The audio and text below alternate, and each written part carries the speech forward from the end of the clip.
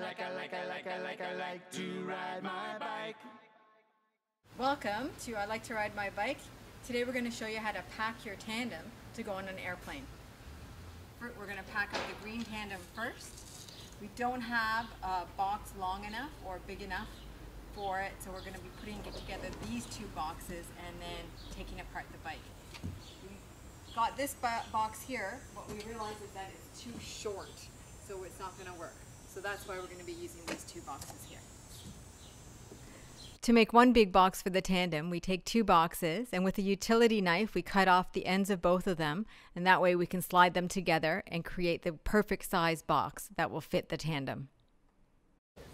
We're taking off the rack first because it's too high, so it needs to come off. It won't fit in the box. So we've taken apart the bike. We took off the seats, the pedals, the handlebars, the rack, took air out of the tires, and we're now ready to put it into the box. One of the things we need to do is forks can be a little bit delicate, so we got some foam that we like to just shove on the end of the forks, give them a little bit of protection. Take off the wheel.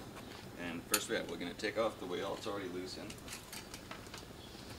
And put that down there, and then we'll put the bike in. Are we ready? We'll see. All right, here we go. I'll hold the box. Hang on. Yep, that's good.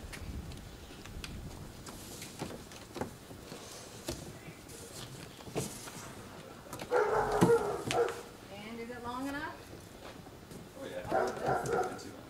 Too long maybe. This next part takes a little while, so we're going to speed up the video and give you guys some other tips on packing up your bike. What you'll see us doing here at the beginning is nudging the two boxes together to get a snug fit for it, and then after everything else is in it, we will tape it up. So basically everything just goes right inside the box. We take the pedals, we put them in a plastic bag and tie the plastic bag up around the frame. We just use the bag to do that. We take off the rack, we put the rack in, we deflate the tires a little bit, we stick the wheel in, the seats go in, the handlebars go in. We leave the front handlebars, all the cabling, we leave attached because we like to assemble our bike and then ride it right away from wherever we land. It's great to make friends with your local bike shop, as in the spring when new bikes come into the shop, you can ask the owners to put aside the boxes for you.